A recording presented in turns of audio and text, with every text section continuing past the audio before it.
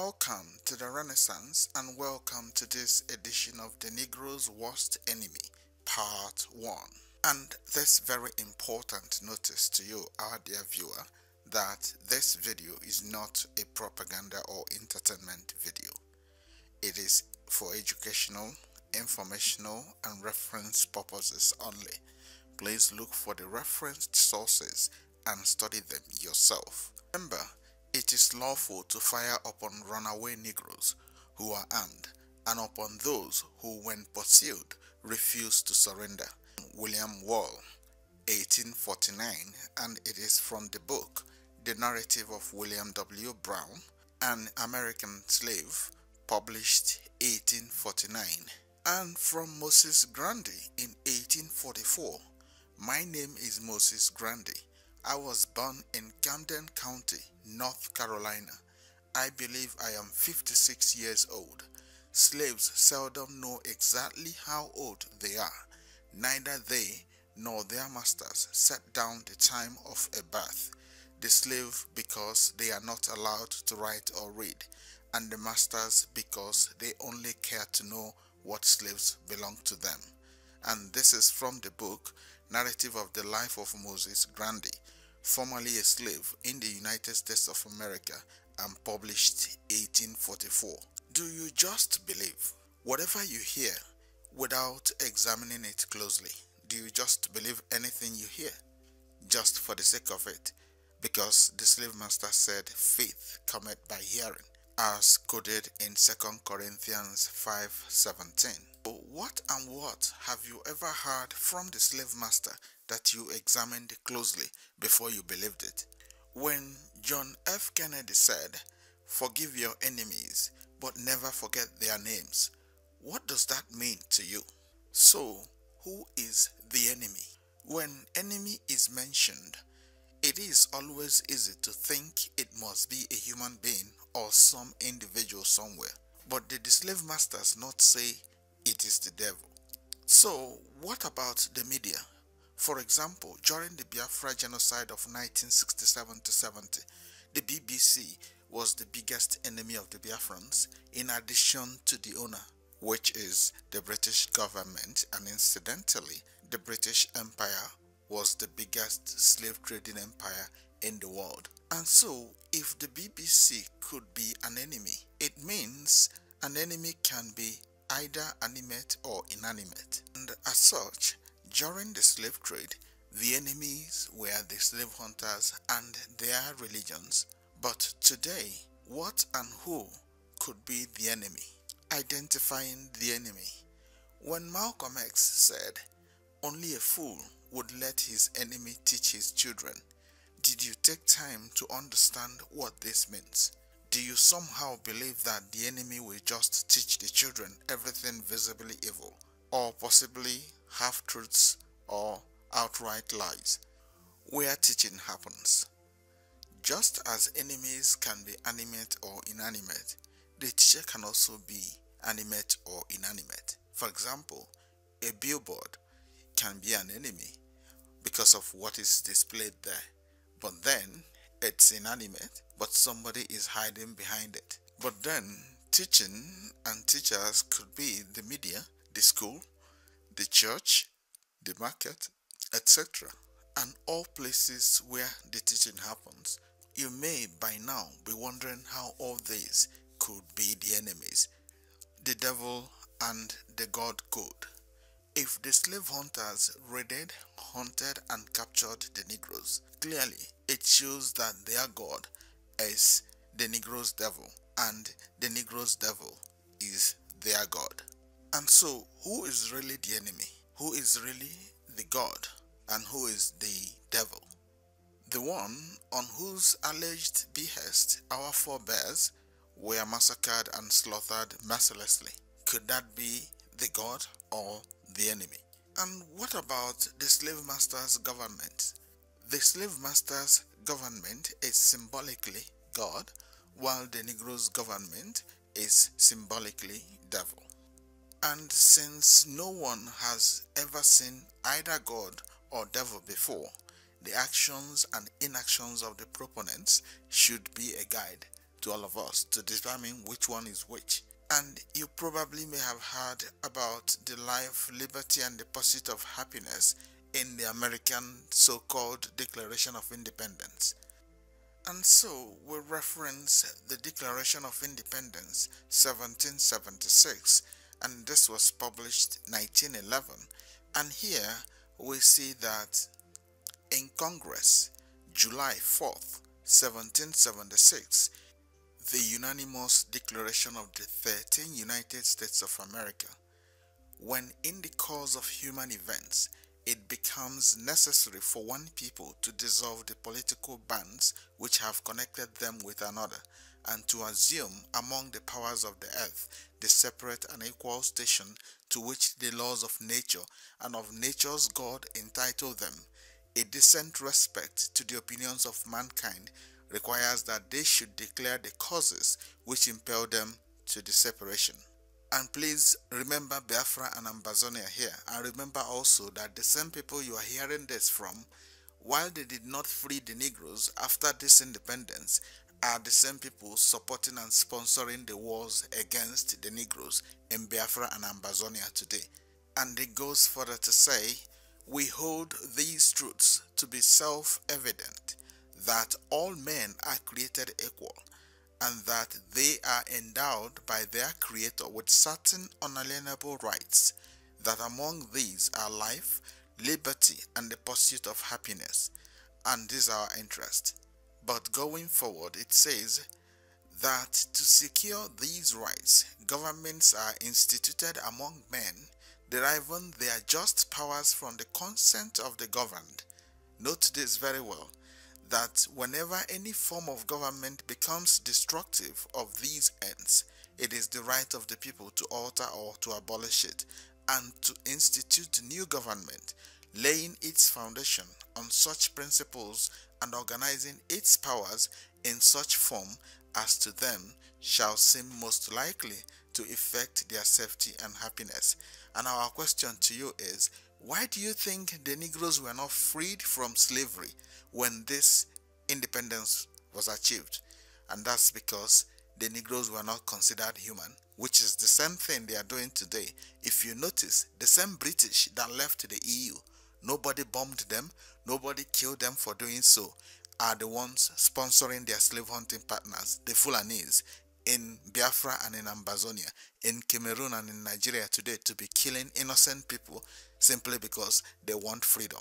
If you doubt what we're saying, conduct your research and put it in the comment section that this is what you found. Then, looking at where it said that all men are created equal and endowed by their Creator with certain unalienable rights, that among these are life, liberty, and the pursuit of happiness. Now we ask you again, why did these same people bring their false golden calves of Islam and Christianity to the Negroes? Remember, those religions were imposed. But we are being told here that those rights include life, liberty, and the pursuit of happiness. So how come the same people came to claim that the Negroes were worshipping devil, if that was their own happiness, or where they found their own happiness? So we see clearly the hypocrisy of the slave master, which you can see a clear image of today in Biafra and in Ambazonia. And they went on to conclude by saying, we, therefore, the representatives of the United States of America, in General Congress, assembled, appealing to the Supreme Judge of the world for the rectitude of our intentions, do, in the name and by authority of the good people of these colonies. Note, these colonies. Remember, Biafra and Ambazonia today are supposedly in their own houses, but the slave master, mainly the British and other European slave exporting countries, are there working through their slave hunting partners against them. So we want you to look at the hypocrisy in tandem with these declarations.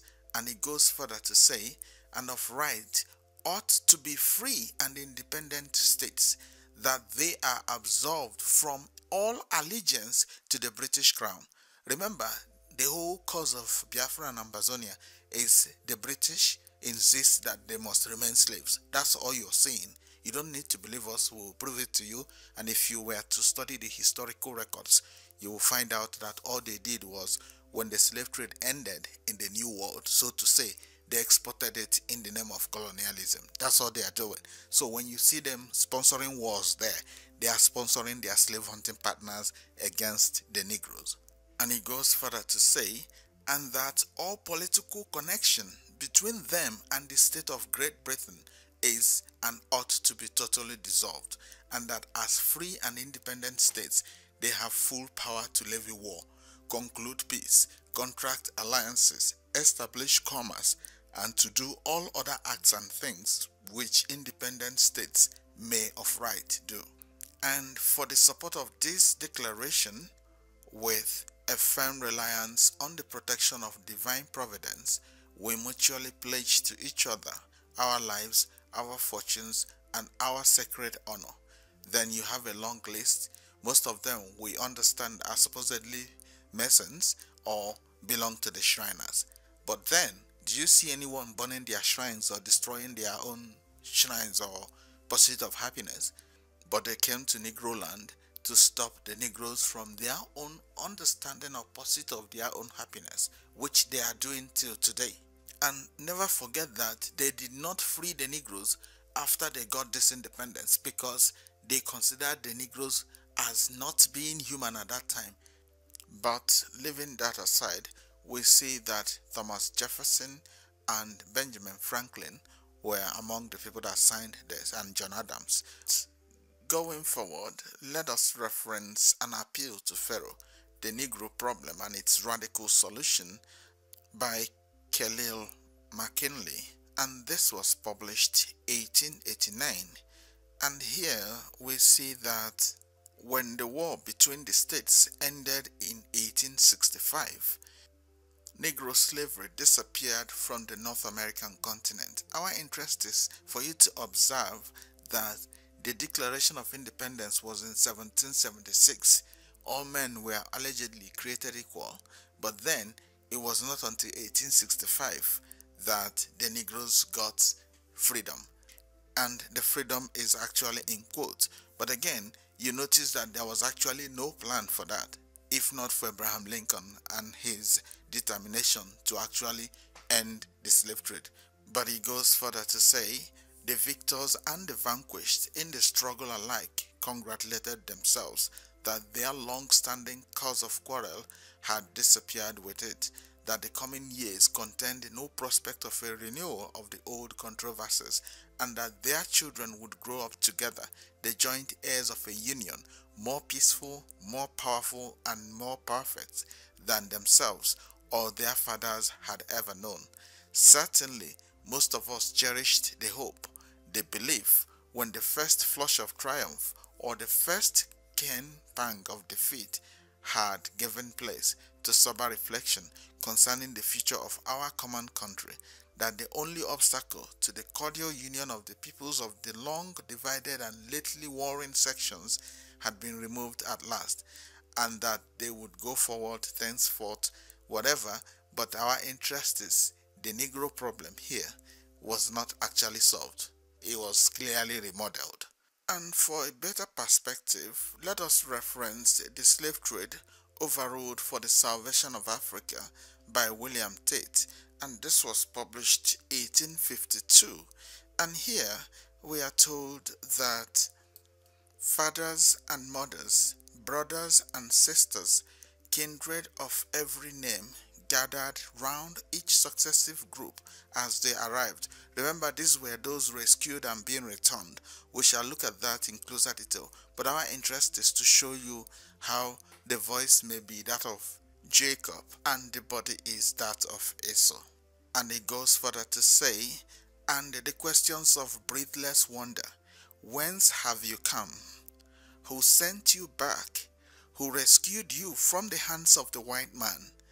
Were asked with rapidity, which made reply for a time impossible. Please remember that these things are not very accurate. They were just shipped back in random. They did not come back to where they originally belonged.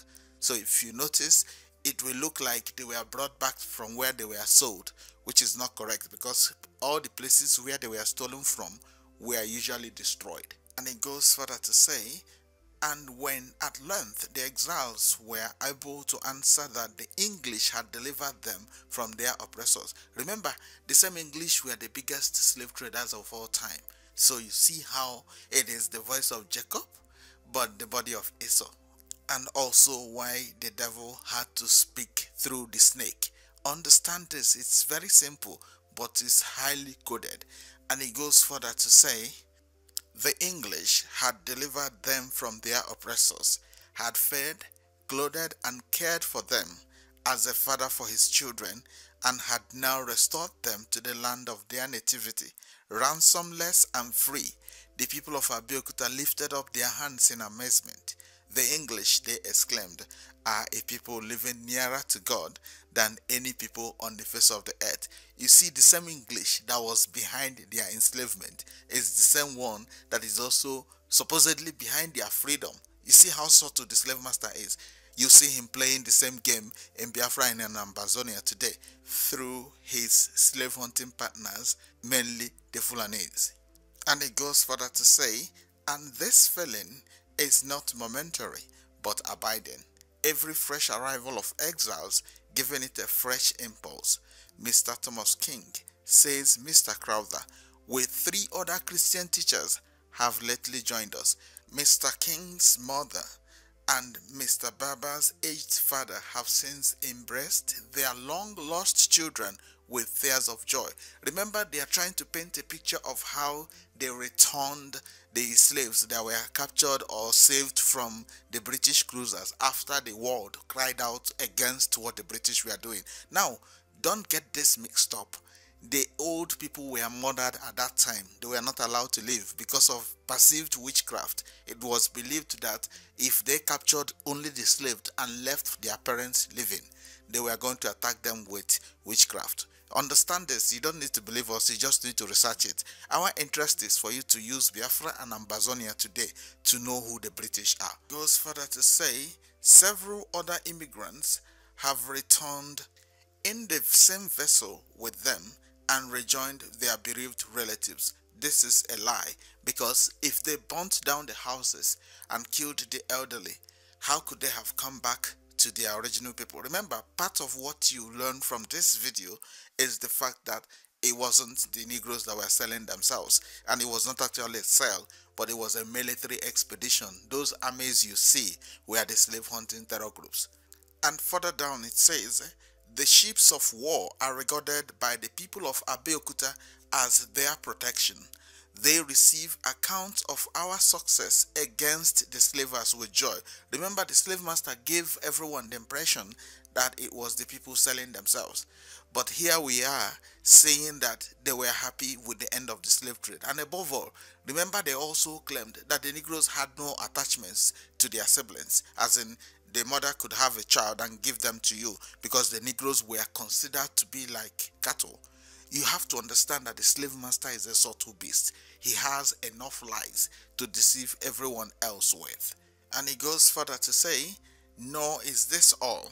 These exiles did not return alone or empty-handed, but took with them the missionary and the Bible.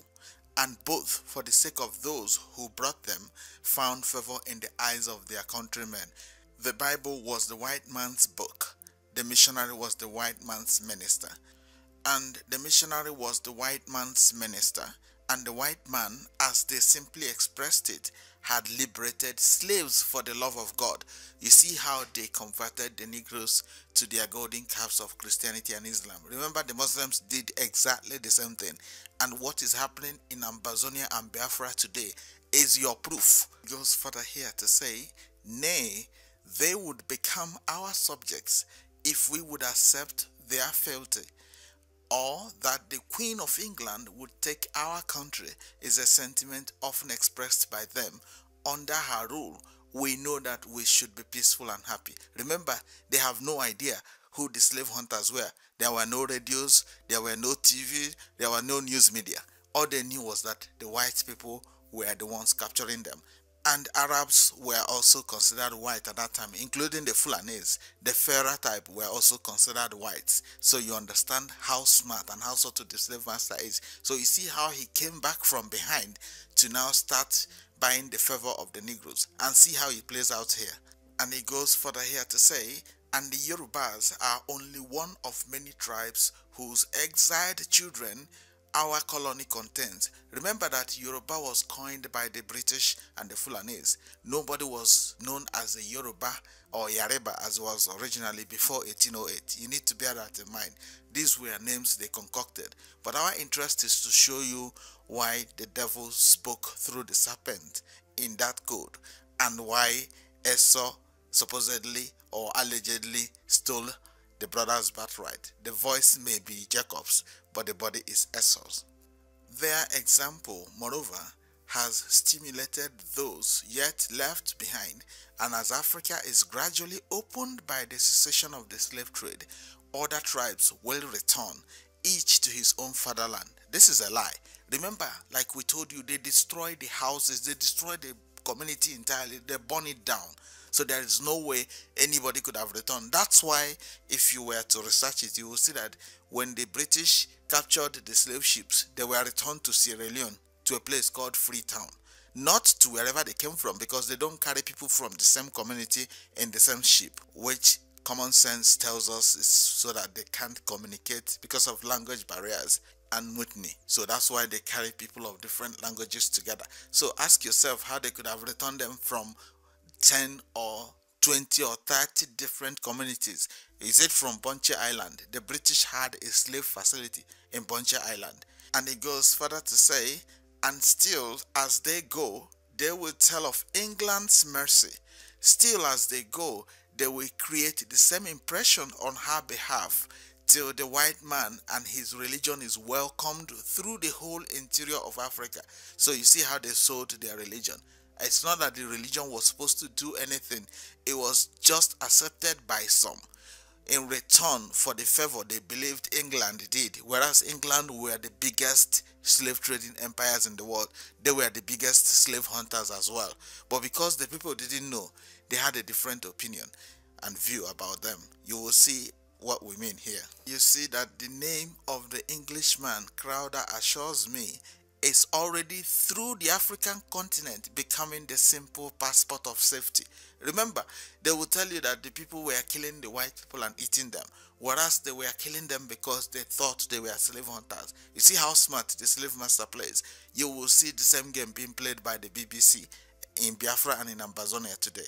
And you see here it says, if a white missionary visits a black tribe, they ask only one question: does he belong to the people who liberated our children from slavery? If it is so, he is welcomed, and his message is welcomed for his sake. I will mention a most striking and instructive proof of this. An American missionary not long since, being desirous of commencing his labors among a black tribe 30 miles from Abeokuta, earnestly bespoke Mr. Crowder's interest on his behalf. Remember, while the Igbas are actually Negroes, there are many Fulanis, people from Dahomey, in what you call southwestern Nigeria today. That place was conquered the same way you saw the slave master remove southern Cameroon from the old eastern region, and he is trying to do it to what he calls south-south today. That's exactly his technique. It doesn't change. We shall look at that in a subsequent video.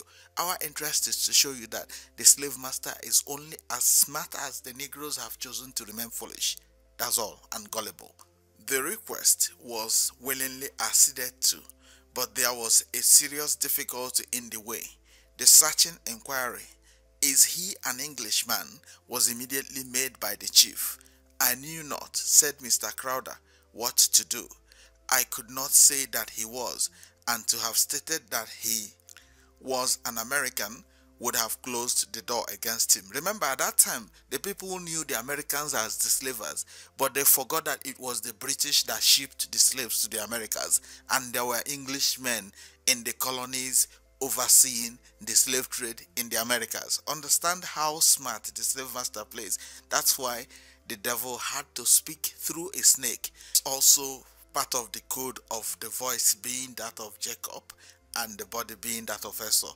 You see how it is the voice of the British, it is the voice of the English that is behind the slave trade, but the body of the slave trade is that of the Americas. Just understand it for what it is.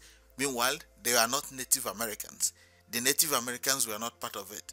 It is still the same Europeans that were involved in the slave trade that immigrated to the Americas. And see the lie that Crowder told here. And so he said he had English blood in him. That was how he saved the man, because the people were not welcoming to the Americans. They saw them as the people enslaving their people. Understand it, read it again very well, find the material and study it yourself too.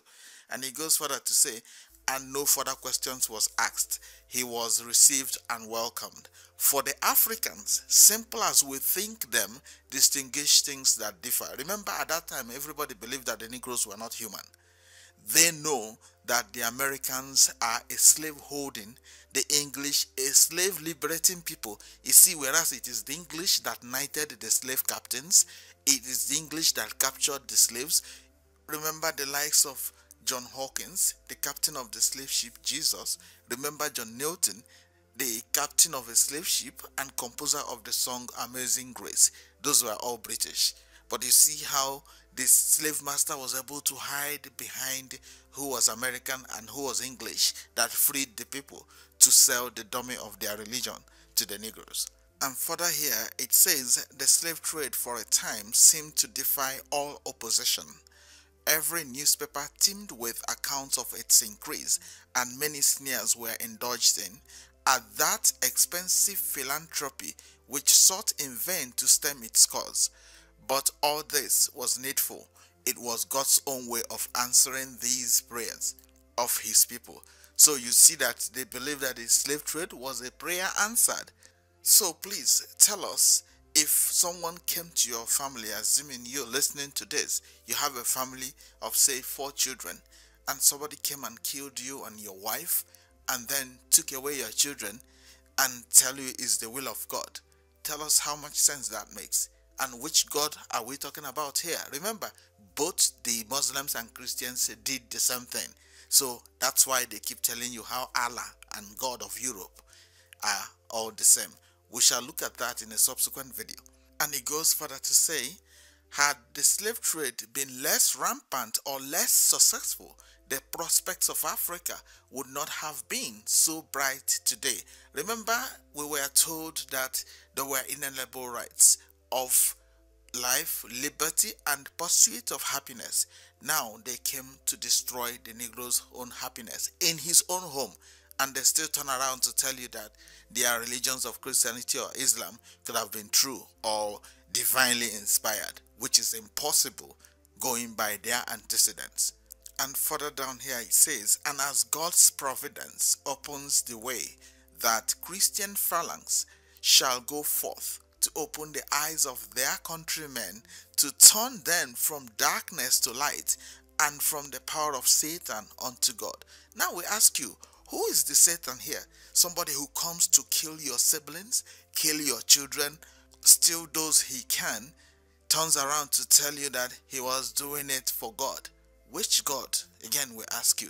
Can you tell us who between the victim and the person that murdered them is actually doing the will of the creator of heaven and earth? Remember, for every action of the slave master and his slave hunting partners, they find a way to justify them. If they killed Negroes, they will tell you why they should kill those Negroes. If they did anything, they will find a justification, and unfortunately, some Negroes buy into their narratives. But the providence of God had wrought for us in a wonderful manner. He has permitted the slave trade to exist till it has called moral influences into play. He is now causing it to cease, to give these influences room to develop themselves. Remember, the slave trade never ceased, they just remodeled it. But you see how they found justification for it, and above all, they ended up selling the dummy, that it was the Negroes selling themselves. It was not a sale.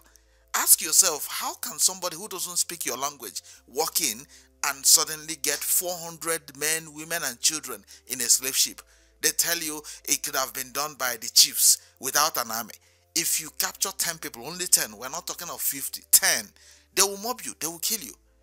Why we are showing you that the Negroes didn't like the slave trade is so you can understand that they lied. But because you believe things without verification, that's why. And above all, the slave master understands that if he can get somebody that looks like the Negroes to lie for him, the voice may be that of Jacob's, but the body is that of Esau. The serpent is the one speaking, but the devil is hiding behind him. So that's why you will see a video at the end of this part showing you some of those instances where they use their slave hunting partners against the Negroes. And so you see them telling us here that he is now causing it to cease, to give these influences room to develop themselves. Tomorrow you will see how they will tell us that it was the Negroes killing themselves in Biafra and in Ambazonia, whereas it is the British and their slave hunting partners, the Fulanis, that are behind it. You don't need to believe us, you will see how they will play the game.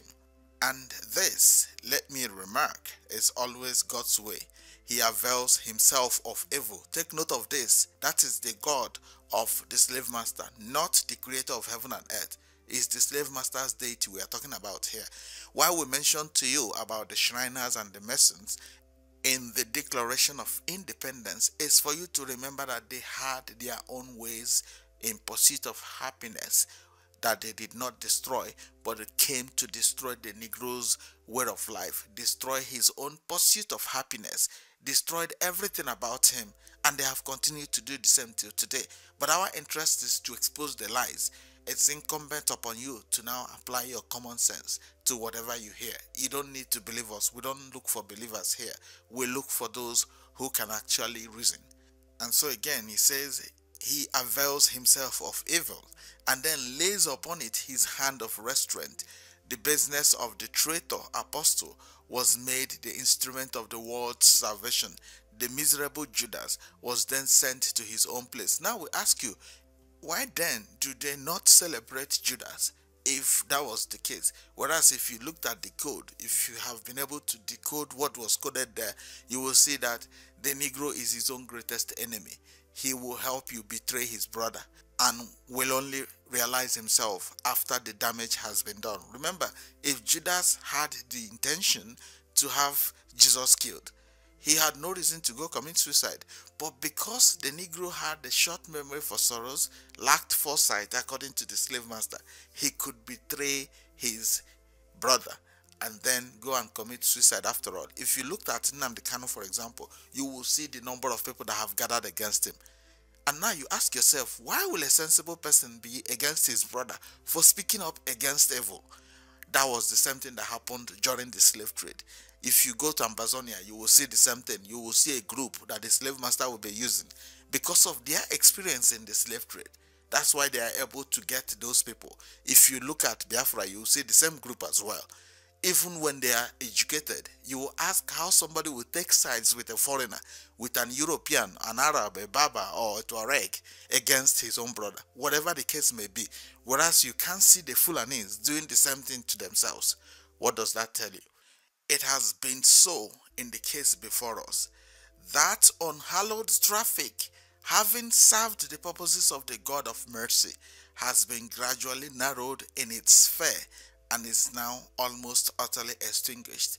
But then, the same traffic they turned on its head to claim that it was the Negroes selling themselves. That's why you see that today they blame the victim. If you notice, when they kill somebody for asking for freedom, they blame the person that asked for freedom. If you check it in Biafra and in Ambazonia, you see what we're talking about. So today, when you see them all against Biafra and Ambazonia, remember, those areas were all the same people in the past. And we can easily see here, it says, to estimate aright the squadron's repressive influence, we must contemplate the slave trade in two aspects: its extent of coast and the number of its victims. The whole extent of coast, over which, as shown by parliamentary returns, the slave trade was wont to range, was about 3,000 miles. This is what they are telling you could have been covered by about 20 men, old men that were priests of Arochukwu, because the slave master is a subtle beast and a liar. That's why they could sell that line, because they control the curriculum in the schools. So they start teaching the children from childhood that it was their parents that could have sold themselves. You see how smart the slave master plays. But he goes further here to say it extended from Cape Verde in 15 degrees north latitude to 20 degrees south latitude beyond Loando. But by the persevering efforts of our squadron, there is now a blessed change. The trade north of the line is confined to 200 miles in the Bight of Benin, where there are 3 slave factories, while 8 or 9 points in the Congo country south of the line where slaves are collected and from which they are shipped are the only other remnants of this once mighty traffic. But that's what they are telling you. It could have been done by a bunch of priests in Arochukwu, which we all know now is a lie, because the religion of the Negroes forbid bloodshed, forbid man-stealing. Remember, they were able to sell their books because they wrote part of what the Negroes were doing in those books, which we shall look at in a subsequent video. Our interest is for you to see how smart the slave master is and see where he is going in Biafra and in Ambazonia today. At least we have been able to predict him accurately because we understand this history. We have taken time to study the history. You haven't studied it yourself, but if you could study it beyond what you are taught in class, you will understand what we're saying. And it goes further here to say, more than 2,000 miles of sea coast, says Mr. Lethon Wilson, and that forming the best and fairest portion of the African continent have been relieved from this unparalleled scourge. We have driven it from the Shebero country, from the Galenas, from the Gold Coast, from the Bight of Biafra, and from many points to the south. Now remember, today you hear them telling you how it could have been Ojukwu that coined Biafra in 1967. Never forget the fact that the BBC is working for the slave master. Don't forget that fact. So whatever you hear from them must be against the Negroes. Believe it or not, that was why we asked you at the beginning. Why do you think the BBC goes to interview those who were veterans of the Biafran War? But how many of the veterans of the war in the north, in the Fulani enclave, or veterans of the slave trade have you seen the BBC gone to interview? Now imagine if it was Jonathan that they rumored had died the same way Buhari had obviously died. Will the BBC not be sleeping in Aso Rock to unmask whoever is hiding there? That's why you see they work together the same way they were as slave hunters. And you see here it says in 1830, says one parliamentary witness, I counted 17 slavers in the river Bonny. In that river there is now no slave trade. In September 1835, says another, there were lying in the harbor of Loando 18 slaving vessels. The slave trade is now almost wholly discontinued there. But our interest is for you to see how smart and how subtle the slave master is. He controls the narrative, and unfortunately his slave hunting partners, they don't write books. Their own duty is to kill people. So that's why you notice that in a place like Nigeria and in Cameroon, in Biafra and in Ambazonia, just saying you want freedom gets you killed.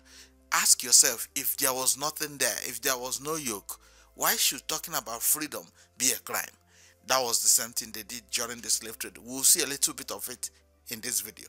And so here you see that it says, but methinks the spot in Central Africa where our missionary bands shall meet will be yet more deserving of memorial. It will be a better meeting, the pledge of more blessed and more enduring results, even of Ethiopia stretching out her hands to God. Remember, the Negro used to be called Ethiopia before. That's why you have the Ethiopian eunuch. Remember, a eunuch is a castrated man. They used to castrate a lot of Negroes, which they do to today. If you check in the north, the Fulanis still do it till tomorrow morning. If you doubt what we're saying, conduct your research. Put it in the comment section that you conducted a research and the outcome is different from what we just told you. So they changed the Negroes from being called Ethiopians to Negroes. You might be surprised. The only reason they are sponsoring the likes of the Nkalowe and the Aborigine narrative is to remove the African there, because they think the African is somehow uniting the Negroes. That's what they are afraid of. Don't be deceived. Remember, they changed from Afro-Americans to Black Americans, then to African Americans in 1988. But apparently, They are seeing signs of a possible synergy and unity between those they captured back then, or the descendants of the slaves, and the so-called Negroes in Africa. Of course, the slave hunters of old still hate the Negroes. If you doubt what we're saying, if you're a so-called African American, come to Nigeria and stay and see if they can differentiate you from the Negroes when they want to strike. So you see here that it says, but we had a third difficulty, the accursed slave trade, which we were utterly unable to overcome. It closed Africa against us, and that in more ways than one. It debased the native population. How could we ply a people with either the doctrines or precepts of the faith of Christ, who were accustomed to make merchandise of each other, nay, to sell their own children for trifles or the means of sensual indulgence? Now, if you read this, you will think it was the Africans selling themselves. Remember, they already told us here that it closed the door against them. But you see how they made it look like, if you read this and you don't read between the lines and you don't pay attention to details, you will think it means the Africans were selling themselves. But let's read further down, and it says, it kept the aborigines in a state of constant excitement and warfare. It is only by international wars and the consequent capture of prisoners that the slave market is replenished, and the slave dealers therefore makes it his object to excite them, that he may promote his unhallowed traffic. Remember, like the wars you see in that region is usually triggered by the slave master and his slave hunting partners, which is partly what you're seeing in Biafra and in Amazonia today. The only challenge they're having is that information flow has increased. People now know who the Fulanis are, so it's no longer easy to get people, except the foolish ones that have been conditioned that way, to start killing their siblings. Remember, the title of this video is The Negro's Greatest Enemy, and without the enemy within, the enemies outside could never harm them. Again, you see what the same people that tried to make it look like it was a sell is clearly giving the game away. And he says, if we attempted to preach Jesus to the black man, he had his answer ready. Who fired my native village, he asked us. Who slaughtered my innocent babes, who murdered my aged father and mother, and sold my wife into captivity. Was it not a white man that did all these things? Was it not a white man from whose cruel hands I myself with difficulty escaped? And now, when white man has made me desolate, does he come to tell me of righteousness and truth, to bid me cast away my gods and follow his? Nay, physician, heal thyself. Thyself practice righteousness and mercy, and then call on me to follow thee. It was thus that in a variety of ways the slave trade shot Africa against us. So you see who was behind the shooting. This gives the game away right here, which is expected. You can't be following somebody who came and murdered your siblings and then come back to give you a God that cannot protect you. Now we ask you, if you are one of those that said if the Negroes had a true relationship with the Almighty, how come they were captured? Is it still the same you that is saying they were also sold? So which one is correct? Was it a sale or a capture? Now, if we leave that apart, the question becomes, this response gives it clearly for what it was. It was a capture, because that's why they rejected their religions. But persistence. Remember, the slave master is very resilient and determined too. That was why it was difficult to stop the slave trade. The moment the slave trade ended, supposedly in the New World, he came to Sub-Saharan Africa, to West and Central Africa as colonialists, because that was the extension of the slave trade. And that's what you're seeing today.